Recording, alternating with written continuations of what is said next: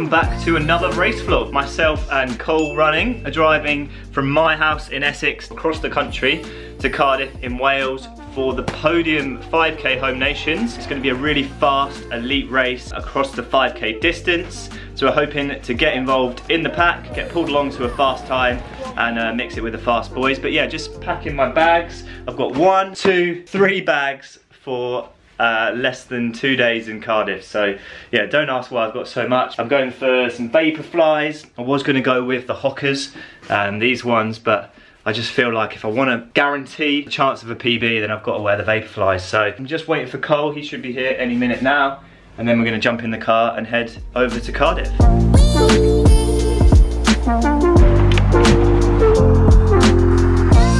So we just got to Wales, the lovely Cardiff, and we've been for a little bit of a shakeout.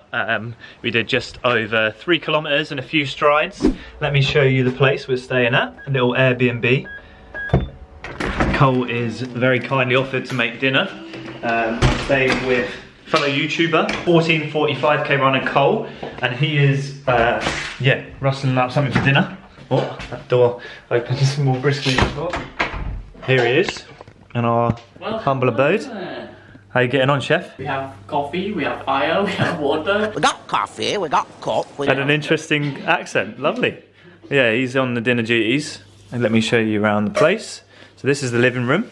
Gonna do some stretching in a minute. Through here is our living quarters. As you can see, we've already destroyed the place. We've only been here about 15 minutes. And it is absolutely tipped. Looking forward to taking it easy tonight, getting an early-ish one, probably a lay-in in the morning as well, and we're racing tomorrow at 7 o'clock in the evening, so we've got plenty of time just to chill out. I'm glad we've got a nice space, get the Netflix on and watch Cole cook for me.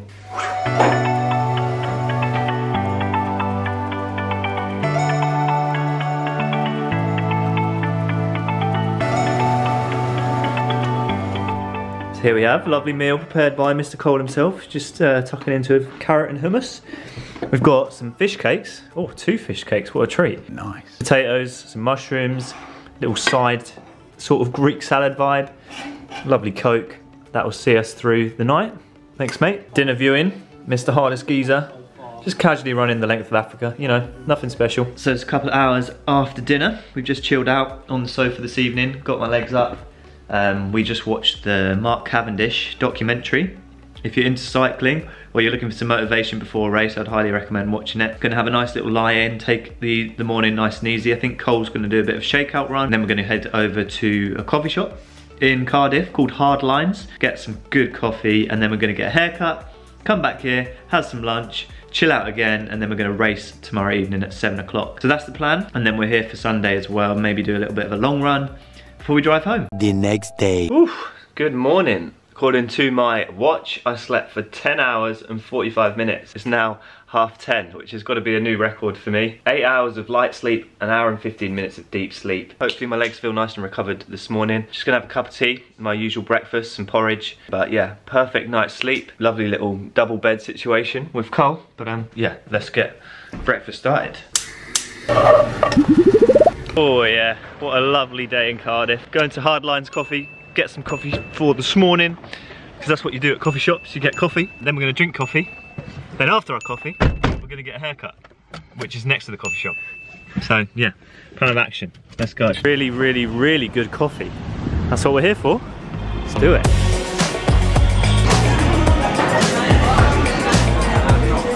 So no messing about with the caffeine today, gone for the coffee flight, so I've got a cortado, I've got a filter coffee, and an espresso. Delicious coffee. Let's see if this gets me buzzing. If I get a PB tonight, you know why. If I have to stop halfway around for the toilet, you also know why.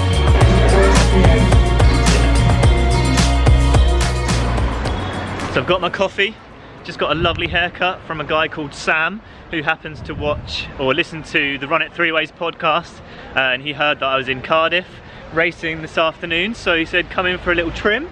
He sorted me out, so if you happen to be in Cardiff, go visit Sam at the Barber Room Cardiff. He's very kindly gifted me a trim and I'm looking very fresh. So if I get a PB tonight, it's down to the Hard Lines coffee and that fresh trim from Sam. So thank you very much. I'm just going to go put another hour on the car while Cole gets his haircut, and then we're going to have a lovely pasta dinner. Awesome stuff. Lunch is cooking away. We're going for some tortellini today, some butternut squash, I think it was. And we've got some mascarpone sauce in here. Very simple dinner, ready for our race later. Some simple carbs. And voila. So it is now about 2.5 hours until the race. So I just thought I would talk you through some of my race kit. So we're going to start with the shoes. I'm going to go for the Vaporfly Next Percent 3s. These are the shoes that I ran my previous 5k PB in at the Bristol Track Club 5k probably about 3 months ago. I ran 14:42, so that's the time to beat tonight. So I'm going to go with these. These are my PB shoes. I think these are probably the best shoes in terms of carbon racing shoes for the 5 and 10k distance. I nearly went for the Hoka Rocket X2. I think that's a really good shoe as well, but I thought I've PB'd in this shoe. I know I can trust it, so I'm going to be using that tonight. Socks, I'm going for shoe socks. I recently become an ambassador of these guys. If you want to grab yourself a pair, there's a 15% code in the description, and these match nicely with my shoes. Shorts, I'm going for a pair of Asics or Asics, however you say it, with a little zip at the back there, so I can put the little GoPro that I use in there. In terms of the singlet, I'm going for a singlet from a running club called No Club Running Club. Tonight's event is actually like a team event, so there's teams of 3. Or you can enter as an individual. I'm running as an individual, so I thought that vest was quite fitting, and I really like the design of that. Morton gel, 30 minutes before, just to top up the energy stores. I'm also going to be wearing the Coros heart rate monitor, so I can track my heart rate across the run, more so I can look at the data afterwards than during. And I've got my contacts here, so I'm just going to whack those in, get ready to race, take my race kit down with me in a bag, and head down to Butte Park, which is about a mile away from the hotel.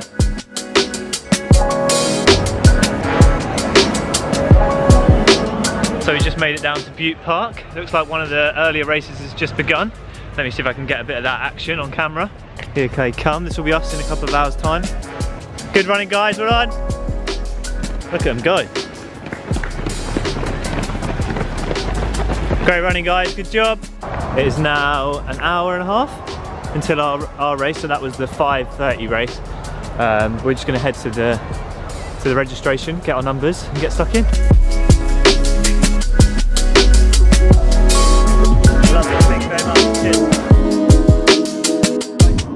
So it's now an hour till my race. I've just gone out for a bit of a warm-up. I like to do about 3 kilometers of easy running before a 5k. So I'm just out doing a bit of a recce of the course. One of the other races is going on as I'm talking to the camera, so if you see a few runners running past me, they're in their race. Hopefully they're having a good one, but yeah, the plan is tonight is just to get stuck in, find a pack, hopefully going around my PB pace, settle into a nice rhythm and just get stuck in, really. It's one of those races where I'll probably end up coming about 50th position, but there'll be a lot of guys running faster than me, so I can just sort of get tagged along, hopefully to something close to a new PB. A little bit windy tonight, but other than that, conditions are pretty perfect, so yeah, looking forward to it.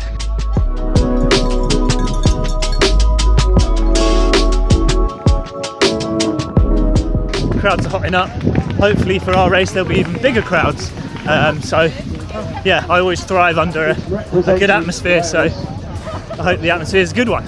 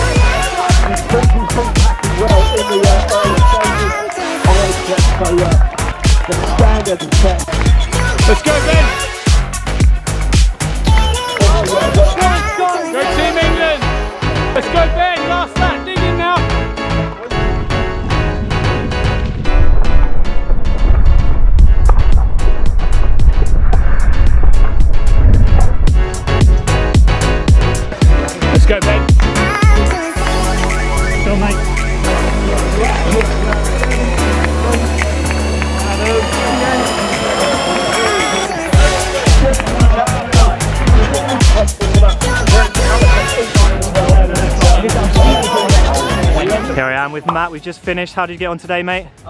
With a mile to go, I thought it was a disaster race, but then a scent tip was about 200 to go and it just sticked under 15. Oh, nice, brilliant. Yeah. So 59 or? 58, 57, I don't Awesome, know. brilliant. Definitely under. Yeah, oh, good job, mate.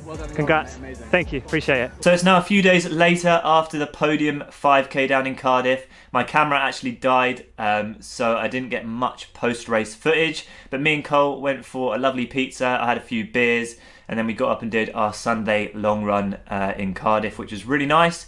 Had a really good weekend with Cole. His YouTube video is up already, by the way. He's done a great job of putting together the weekend, so I recommend going and watching that. I'll leave a link down below. But yeah, I just wanted to talk you through how the race went for me, and why I was left feeling a little bit underwhelmed post-race. Despite having run a great time, 14:45. If I'd have said to myself this time last year that I was going to run 14:45, I would have been absolutely thrilled. But I'm going to explain why I was left feeling slightly disappointed. I don't want to overdo it and be like, oh, pity party, I ran 14:45 and I'm not happy with it. But yeah, I'll explain my thinking going into the race and why I wasn't necessarily thrilled with the result. So going into the race, I was feeling good. I sort of added a road race at the end of my track season just as a bit of a bonus, really, to see if the track speed that I've built up over the last sort of few months is going to translate directly over to the roads. Having run 8:30 the week before over 3K, I was really hopeful of something special over the 5K distance in Cardiff. So when the race started, I went with 2:51, I think was my first kilometre, which is around about where I wanted the pace to be. And I was hoping to sort of settle into a pack and follow that pace through towards the end of the race. Maybe I would get to 3.5K at that pace, and then I would really empty the tank just to get to the finish line. But that's not quite how the race went. It started good, but I didn't really mentally commit to the pace.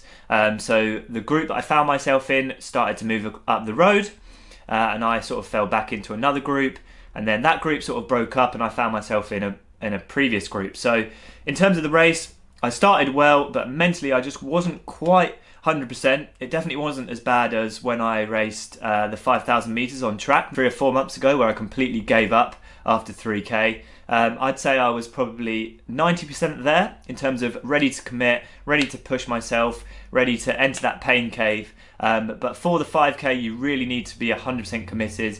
But again, a lesson I've learned from this race is to really focus in on getting that mind state in the right space. I think for me, it was the 3rd race weekend in a row, so I was already feeling a little bit sort of fatigued mentally in terms of preparing for that level of pain. 5K is a painful distance and you're gonna have to commit from the gun, which I did, but I didn't pursue that throughout the race, which, looking back at it now, I think having 3 races in 3 weeks was probably one too many, and it meant I didn't quite get an A-star performance out of myself. Looking back at the race, 14:45, I would give myself a B+.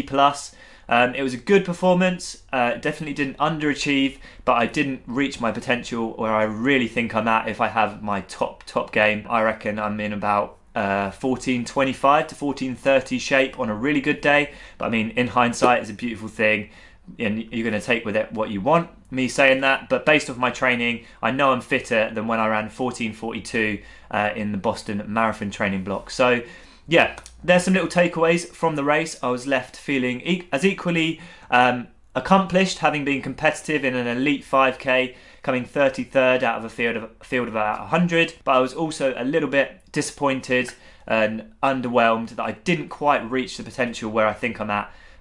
But looking back at the result, I am pretty proud of where I've come. Obviously, sub 15 now is the normal for me, which is great. It's only the 3rd time I've ever gone under 15 minutes, but to still be 15 seconds under is a great place to be. I'm looking to move up the distances now, so I've got a 10K in 6 weeks, and then I think in about 10 to 12 weeks I've got a half marathon before going into marathon training. So yeah, there's going to be a new series coming to the channel called the Project 3030, where I'm going to document the next 6 weeks of training as I train towards the Vitality 10K, and hopefully I'll break my PB of 30:56. and break that 30-30 barrier that I've set myself. Just want to say a massive thank you for all the support, both on the course and in the comment sections as always. Special shout out goes to Red Spoon Running. His name is Simon. He offered to hold the camera for me and get that race footage, sprinting from one side of the park to the other and back. This vlog would not have been possible without you, mate, so thank you. Also want to say thanks to the FOD runner, some great slow-mo footage there. It was really nice to see him, and also congratulations to both Cole and the Welsh runner. Not quite PBs for them either, but it was a very windy afternoon down in Cardiff. But no excuses, I'm sure we'll be back to PBs before soon. But thanks for watching, and as always, aspire to run, run to inspire, and we'll see you again soon.